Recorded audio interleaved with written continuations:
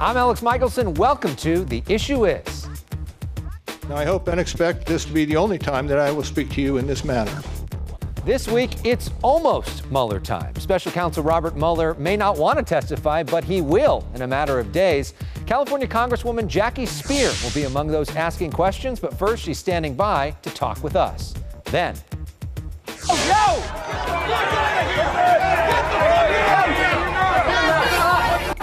Journalist Andy Ngo was recently attacked by a mob of Antifa protesters causing brain damage. Andy here now to share his story and what he'd like to see happen next. Plus, our panel, Lisa Bloom, Sean Steele, Dean Shermay. The Issue Is starts right now.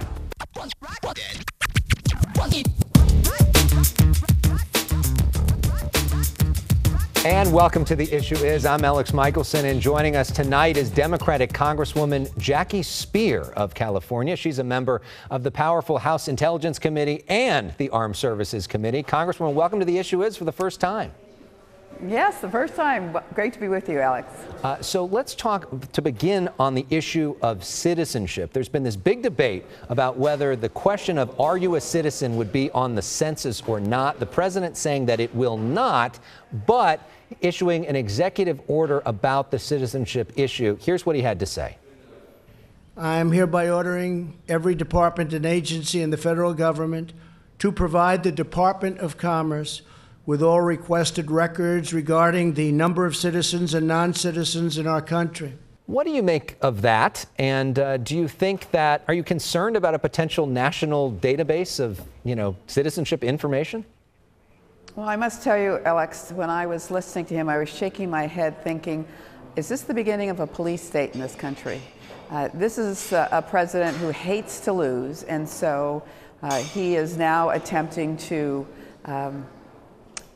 get it another way, and yet those are not documents that are necessarily all coordinated and then put into a huge database. So, yeah, I'm very troubled by it.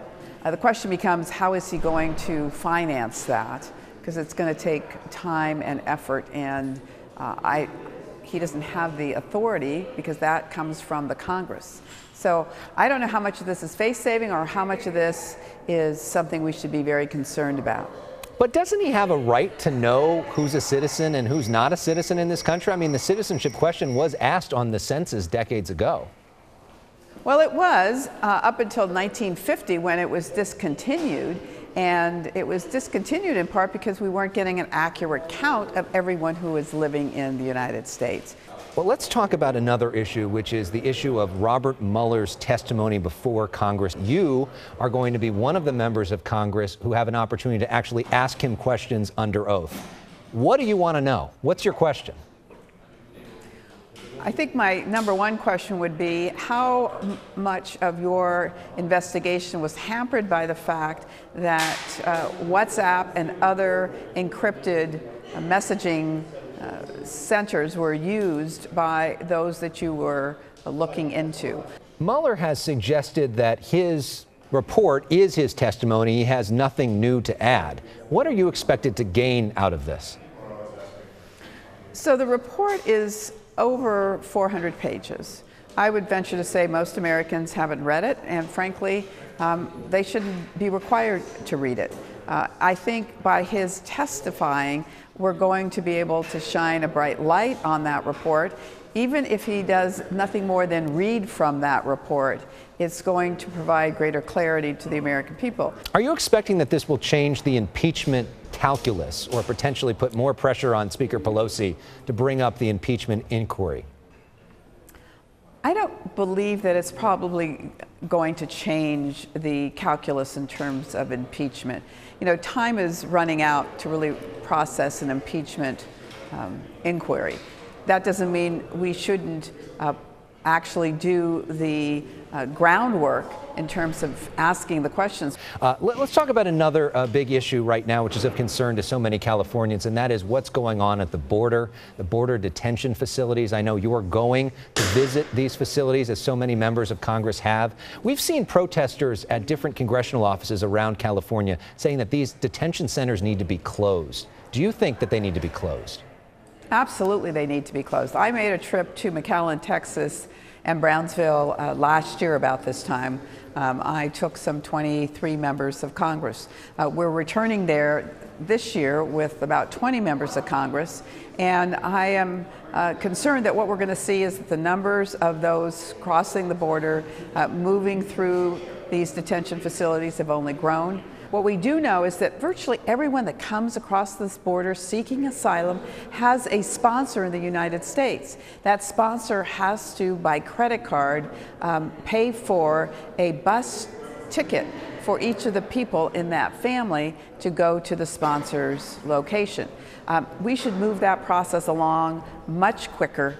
We do not need to spend a lot of money, as much as $700 a day, to house people in what are extraordinarily poor conditions. So is your suggestion essentially, instead of staying in those detention centers, they should be staying with sponsors? That's right. Now, they get an ankle bracelet, so you're able to determine where they are. They have a date when they've got to return for their asylum hearing. And that is the way we should be doing it. That's how you comply with the law on asylum seekers. Let's talk for a moment about the issue of gun control, which I know is really personal for you.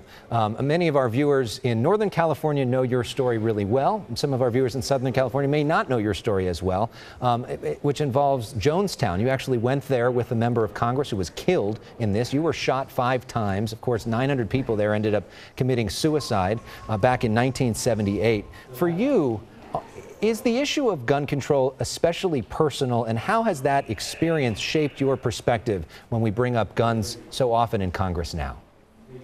Well, of course, it affected me personally and profoundly. I am, very scarred around my body, and it's a daily reminder. I think about all the others who have been victims of gun violence, have survived.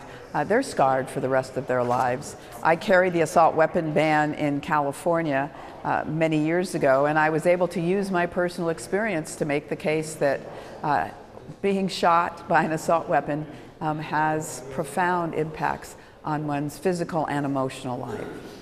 So we go from that, which is the heaviest experience possible. I know you've never been on our show. We like to have a little bit of fun. So we play some games. This is called Either Or. And this is where we ask you a few questions that are fun, light.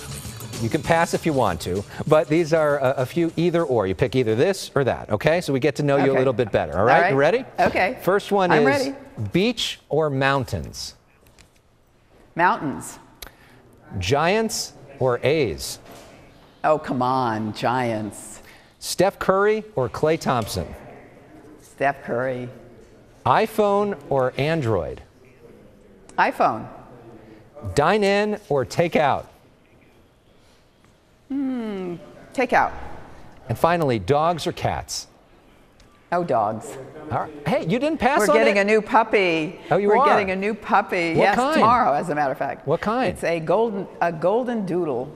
Oh, God, those are cute. Our yellow lab of 15 years passed on just 3 months ago. Oh, sorry to hear and that. We're homeless and homesick. Well, we also like to play some music on this show, and your choice is a little Aretha Franklin. So, sock it to me. Why this? Oh, come on. Spell it out. Well, you got a chance to dance to a little Aretha. Congresswoman Jackie Speier, thank you so much. I like you're moving a little. I like it. Oh, I'm moving a little bit. Yeah, it's hard to do this in Statuary Hall, you know. Yeah, sock it to me, Congresswoman. All right. Thank you so much for being here, Jackie Speier.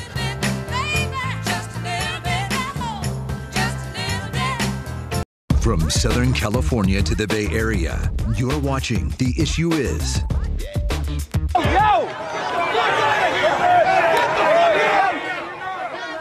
Journalist Andy Ngo was attacked recently by a group calling themselves anti-fascist demonstrators. This happened in Portland, Oregon. Ngo suffered a brain hemorrhage in the incident. A young man who just got slugged, viciously slugged. I think it's a disgrace. Do you ever notice they pick on certain people? Andy is an editor at the Quillette. He joins us now to talk about that. Andy, welcome to The Issue Is. Thank you for having me on. First question is, how are you feeling? Better than before. You can see on my face that the bruising and swelling has gone down a lot. I'm just focused on the next step of recovery because I was been dealing with the brain injury. And then that's a look at some of the initial injuries from that incident itself. So take us back to that day. There's this protest happening. Antifa organizers are doing it. You've covered them many times before. You thought about wearing a helmet and then said, I'm not going to wear a helmet because I don't want to draw attention to myself. You're in there, the protest is happening, you got a GoPro. What happens? When we were in the heart of downtown, steps away from the Central Police Precinct, the sheriff's office, in the middle of the day, this mob felt emboldened to attack me, and it was completely unprovoked on my part. It was the first contact was to the back of my head, very hard. I'd never been in a fight. Took me a few seconds to realize I was even hit. I didn't know really what had happened, and before I could center myself again to the ground, the punches kept coming from every direction. They ripped my earlobe during that attack. I was bleeding, I was dazed. And when I thought they were done, then the other people who were cheering them on started pelting me with eggs, objects, milkshakes, right in the face, to the head. So I couldn't even see which way to leave. You had covered them before. You think that you were targeted because of that? Oh, most definitely. What had happened is weeks before this demonstration, Rose City Antifa had put out a post naming me and rallying for people to come, promising physical confrontation. That was the word they used. So these people call themselves anti-fascists. We have seen them many times in California. We've been out covering them. Some of them have been nice to the media. Some of them have been very nasty to the media, me included, and some of our reporters included as well, in a way you don't often see. You have seen sort of an outpouring of support, not only from those on the right, really been adopted by those on the right, but some on the left as well. When you hear Joe Biden, other people coming to your defense, what goes through your mind?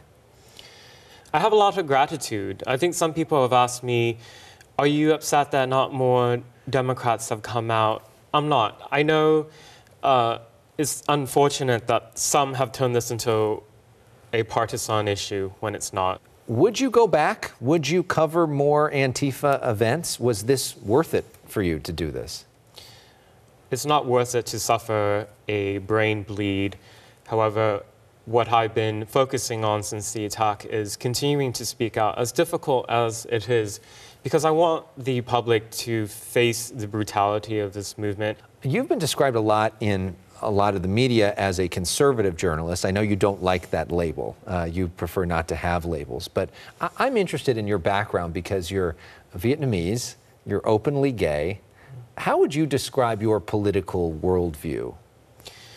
So I'll borrow some of the language from the progressives. My lived experience informs a lot of how I cover Antifa in the columns that I write, in the features.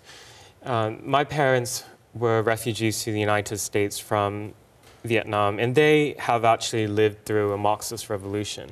So these masked individuals, most of them, I would say actually all of them, are middle-class white people who have no idea what it's like to actually live through a communist revolution. My parents did. They suffered political persecution. My father was sent to re-education camp, my mother labor camp when they were very young. And so that type of trauma was something that they passed on to their children, my sister and I.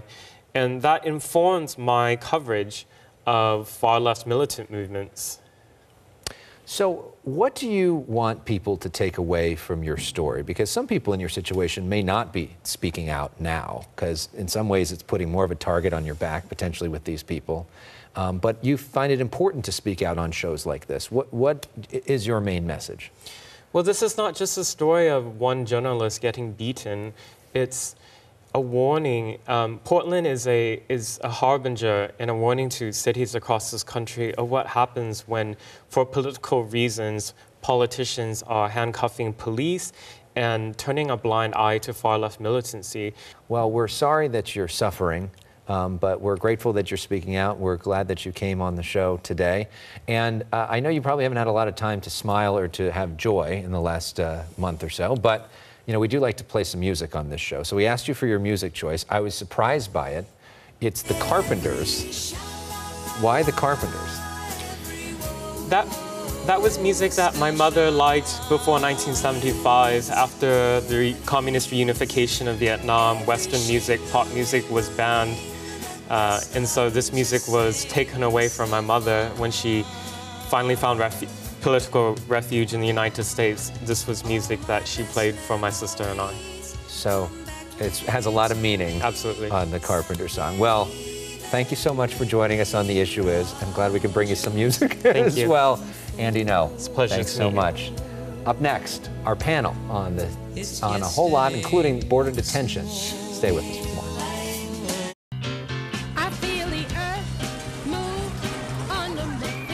Last week's show was preempted in Los Angeles because of the 7.1 magnitude quake near Ridgecrest. We had just finished taping the show before that quake hit. And our guest, Democratic Congresswoman Katie Hill, talked to us about her push for federal funding of an earthquake early warning system. This recently passed the House, but still needs to pass the Senate. I think it's something that we all know how important it can be to have an alert that's just a few seconds in advance, to be able to stop trains, to be able to, stop traffic lights, to make sure that we have an actual chance to save lives. Now, during our personal issues segment, the Congresswoman shared her favorite song, which is Everybody by the Backstreet Boys. And who can forget those dance moves, right? You don't want to. Do you do their dance move? No. What was it? What did they do? I can't remember. All right, thank you very much. A lot to react to with our panel. With us, Dean Shermay, Sean Steele, Lisa Bloom. I know they're already dancing. You got the whole thing ready. Stay with us. More of The Issue Is coming back. Come on, you can go and compete with them. I'm so bad.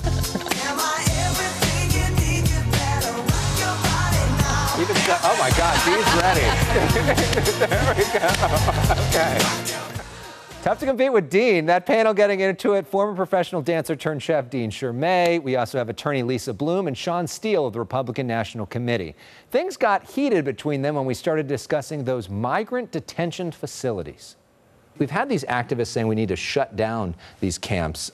Sean, what do you think? Is it time to shut them down? Are you embarrassed by what you see? The entire crisis is completely phony because the Democrats discounted it for 2 years, saying there was no crisis, and now it's a crisis. Okay, you can't explain that with a straight face. I can't explain it because these camps are run by the Department of Homeland Security, which is accountable to the Trump administration. We're talking about soap for children. We're talking about toothbrushes and toothpaste. This is not a dollars and cents issue. This is a crisis in moral leadership. This is a humanitarian crisis that the Trump administration, who is now accountable for these camps, has created and frankly refuses to fix. There's people that are at the border that it's our responsibility to, if we are going to process these people, we need to have them in humane conditions and process them accordingly. I don't know exactly what the solution is, but right now what's happening at the border is a complete disaster. Remember, the children in the cages and those pictures liberals are using, blaming Trump, those are Obama cages. This is the Don't disagree with the obvious truth. No. Obama put in the cages originally. Those pictures came from the government. The Democrats are constantly changing the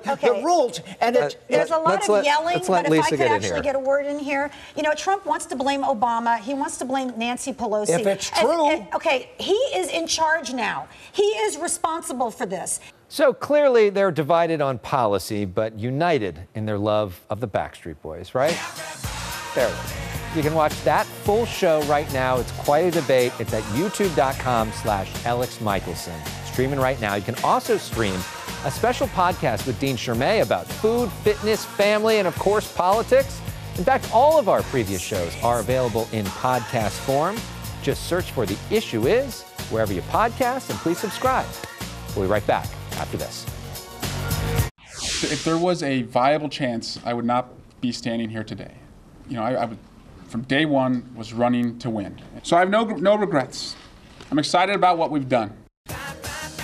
California Congressman Eric Swalwell said bye to the presidential race this week. So it's time to introduce a new Issue Is game. It's called Politico Bingo. Swalwell is our first X on the board, as he's the first out of the race. So you can play along with us at home in the coming months. But don't be alarmed. We still have 25 candidates left because billionaire Tom Steyer entered the race this week. Remember when he was on our show? and he told us that he wouldn't run for president? Well, now he is. And I was surprised by his campaign intro video. I thought that Tom Steyer's voice would start it out, but another voice did that sounded kind of familiar to me. Tom Steyer, one of the most influential activists in Democratic Party politics. Yeah. Thanks, Tom Steyer, for watching The Issue Is. Thank you for watching as well. So as we say hello to Steyer and goodbye to Swalwell, we bring in the Beatles for a little help as we say goodbye. Have a great weekend.